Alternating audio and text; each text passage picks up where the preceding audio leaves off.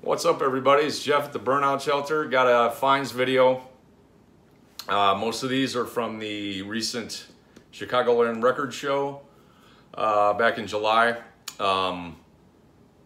First one in 16 months. It was so much fun to get out to a record show again and dig and spend a lot of money and come away with some pretty cool stuff. Also got a couple of record store finds, but most of these are going to be from the record show. And I know everybody knows about it by now, I'm sure, but Eric Weinbender was in a bad car wreck. He's in the hospital recovering.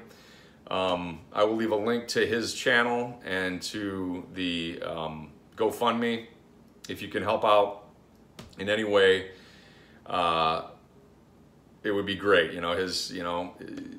His family's taking care of him, his girl, and anything you can give would be awesome. I met him back in June. He was in the Chicago area. Really sweet guy. He's got a great channel, so if you can, help him out. We're pulling for you, buddy. Get better, man. So I'm gonna go through the record show finds first, and then I'll do the record store stuff. New Colony 6, Revelations from '68, Mercury label. This is okay. It's kind of sunshine pop in the vein of like the Association. I guess the one to get by these guys is their debut from '66 called Breakthrough, but it's expensive and rare. It's probably a good copy. Probably cost you $100 if you could find it. But yeah, this was like a $2 pickup. Another $2 pickup, Grand Funk, self-titled from '70. This is fantastic, loose, early '70s hard rock. I tend to lump these guys in with kind of pedestrian early '70s hard rock, but this is a great album. There's no hits on this. It's just a lot of loose jams, man. Really good stuff. Really killer record. Ooh La La by the Faces from '73. I think this is our last record. It's got that kind of gimmicky cover. You can't go wrong with Faces, man. Really killer. I mean, boozy rock and roll. Fantastic. Got that cheap too. Also got this one cheap. I think I paid $5 for this. Van Morrison, St. Dominic's Preview from '72 on the olive green Warner label. Can't go wrong with classic era Van Morrison for $5. This next one, The Illusion, self-titled from '69. This is their second album, I believe. This isn't so much psychedelic as it is kind of swaggering hard rock, kind of blue-eyed soul, but really good. There's some psych flourishes in this, like tinges, but it's not really psych. I would say this is more rock, hard rock. But you can get these cheap. I recommend this band. They're good. Snagged a copy of Nebraska for $5 as well. This might be my favorite record by him right now. This is basically a record of demos, but I think some of his best songwriting, man. It's just very brooding and dark and excellent record. I also got the original inner with that. Vinyl's not in the best shape on that one, but I can always upgrade. Couldn't pass that up for $5 though. Snagged Bang Bang Your Terry Reid by Terry Reid. This is his debut from '68 on that yellow Epic label. And he was like 19 when he did this. There's some covers on this. Bang Bang, My Baby Shot Me Down by Sonny Bono. Season of the Witch by Donovan. Summertime Blues. Not essential Terry Reid. This is good. It's not great. His '70s stuff is epic. But this is pretty good. I'm a big Terry Reid fan, so I'll pick up anything by him if I can find it. So picked up T-Rex, Beard of Stars from '70. This is on Blue Thumb. A cool Blue Thumb label. And this is kind of folky T-Rex. You can kind of hear the glam trying to come through, but this is kind of hippie, kind of folky T-Rex. This is more Donovan than glam, but man, fantastic, really good record. Finally snagged a copy of Raw Power. And this is a 77 UK pressing on CBS Embassy. Of course, the Bowie mix. It can be a little jarring, but I think that may have been by design. But, I mean, Stooges Raw Power, really stoked to get a copy of that, even though it is a 70s reissue. West Coast Pop Art Experimental Band, Volume 2. I believe this is our third one from 67. Or 77, 67. Weird, wacky, psych. Really good album. Now the seller that I bought this from, it's on that tricolor, it's a stereo copy, had this marked at 35. The disc was in the jacket with no inner sleeve, and it was a little scuffed. It looked maybe VG minus, G plus. And I'm like, hey man, this you got no inner sleeve with this. It's a little scuffed. Would you take 20 for it? He's like, sure. So I got a pretty good deal on this. It plays better than it looks, and yeah, really stoked to get a copy of that. This next one, Freedom Through the Years from 71.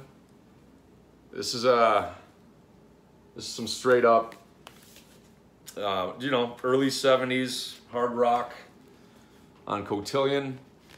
Never see this out in the wild. I've seen it shown at the VC. I'm sure like Dylan from Noble Records has shown this and other people, but yeah, really fun early 70s hard rock.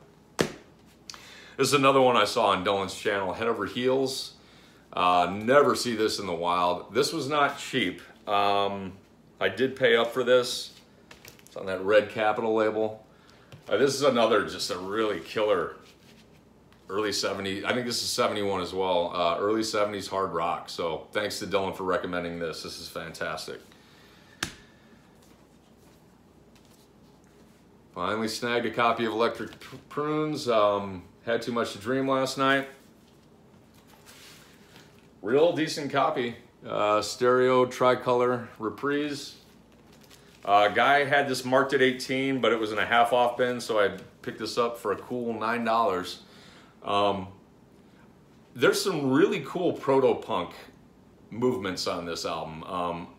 I think their second album, Underground's a better psych album, but there's some really good garage. The psych on this is, some of it's kind of try-hard sounding. I don't know. I don't know if they're just trying to, they sound like they're kind of trying to cash in on the whole psych movement, but Underground is a fantastic psych record. This is, I think, the better moments on this album are more garagey and proto-punk. I guess that's just my opinion, but yeah, really happy to finally get a copy of that. New and improved Blue Cheer from 69. Of course, Randy Holden plays on the second side.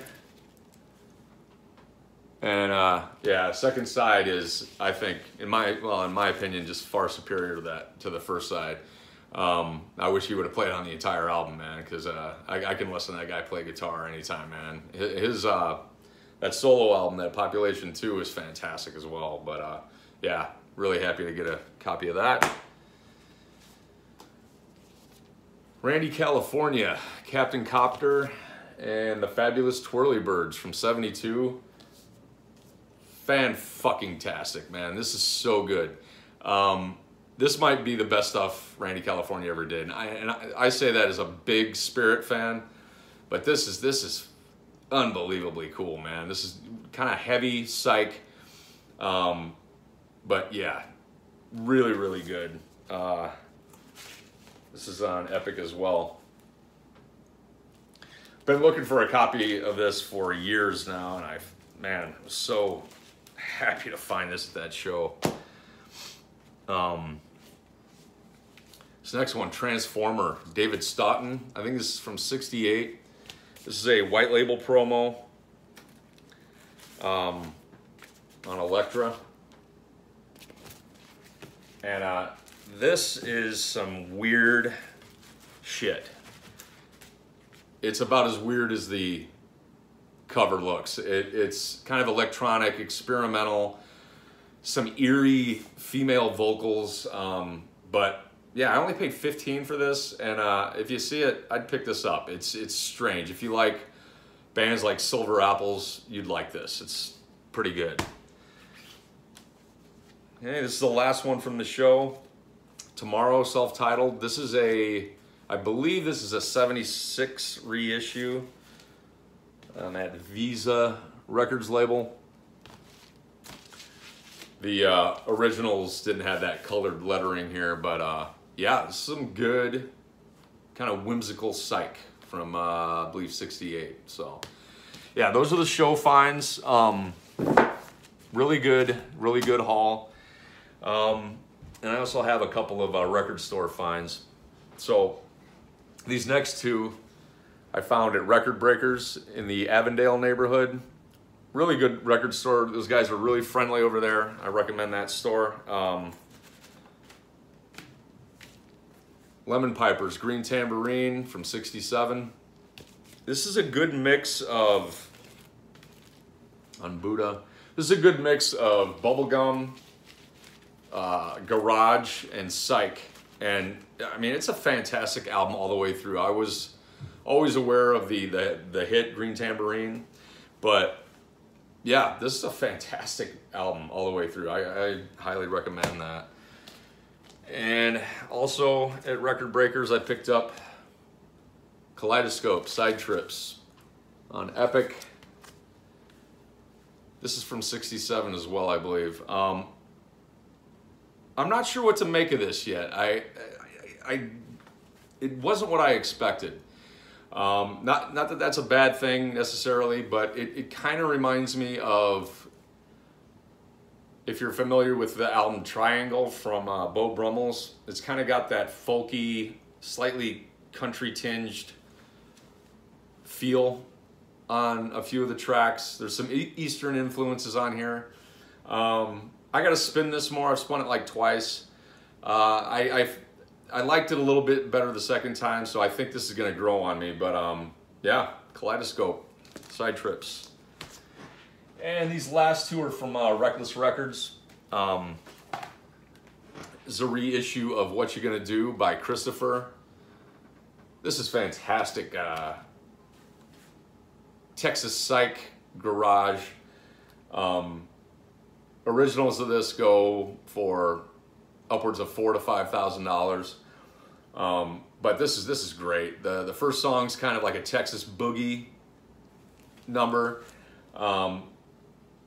And it's not effects heavy psych, but it's garagey, it's psychedelic, and really good shit. And it's on this sort of Private Press looking label. And there was a booklet that came with it too. Pretty cool. And this last one, boy, this is unbelievable. Red Hash by Gary Higgins. This is a reissue. Well, actually, this never had an official release when it came out. This is, I think he originally recorded this in '73, and it was privately released. I think Dylan from Noble Records actually has one of those copies, those early copies, but he showed this on a video in the last few months, I think, and this is just brilliant. Acid folk psych. This is just unbelievable. I can't say enough about this. You got to hear it. Stream it if you can. It's on that Red Hash label, but I can't recommend that one enough. Came with this. Looks to be like a bumper sticker, and a lyric insert. So that's it for me. Chicagoland record show and some record store finds. Eric, get better, buddy. We're all pulling for you. And everybody have a good weekend, and we'll see you again.